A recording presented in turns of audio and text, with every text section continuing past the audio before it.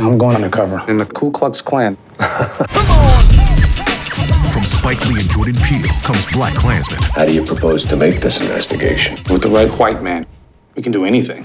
Based on the outrageous true story you have to see to believe. Well, it's crazy, but okay. BlacKkKlansman is certified fresh on Rotten Tomatoes. It's Spike Lee's greatest film in years. Electric, 4 stars, and Time Magazine calls it hugely entertaining.